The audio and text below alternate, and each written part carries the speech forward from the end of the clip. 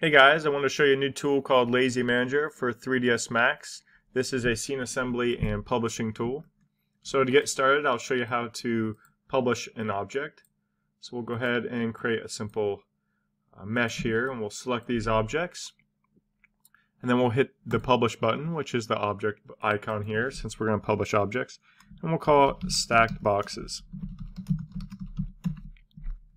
Go ahead and delete those, and now you'll see it here in the list with a timestamp of when it was created and the file size. So if we double click that, it'll bring it back into our scene. Now you'll see we have some other samples here. We have Luigi under objects, we have some materials, and we have some modifiers.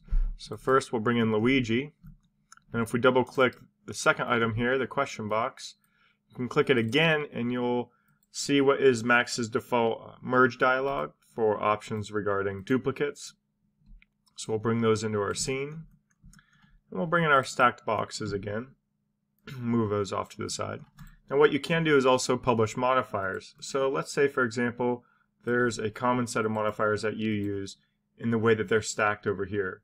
Let's go ahead and create a sample. We'll add a chamfer modifier, make the corners a little smooth, and then maybe do a few setting adjustments here. Then we'll add turbo smooth, and let's go ahead and save that out. So with the object selected, we'll click the modifier button and we'll just say smooth corners. So now what we can do is select our objects and double click this, and it'll automatically apply those modifiers to those objects.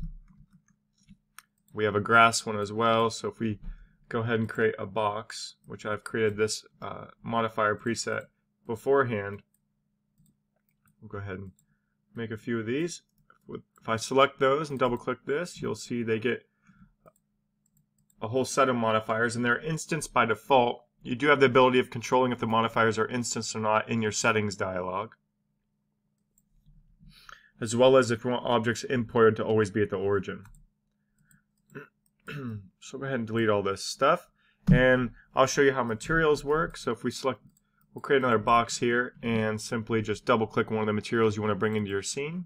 And it'll import it into your slate editor, and then what you can do from there is just right click and assign material. So we have the grass one, and you'll see it gets created in a new tab so it doesn't conflict with anything you may previously have set up.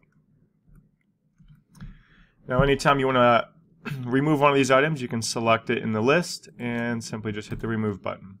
And if you want to update one of the publishes, say we updated the smooth corners modifier stack, we can go ahead and just quickly throw something back together here. You just select it and hit the lightning bolt, and it'll automatically update that preset. And there you go. Thanks.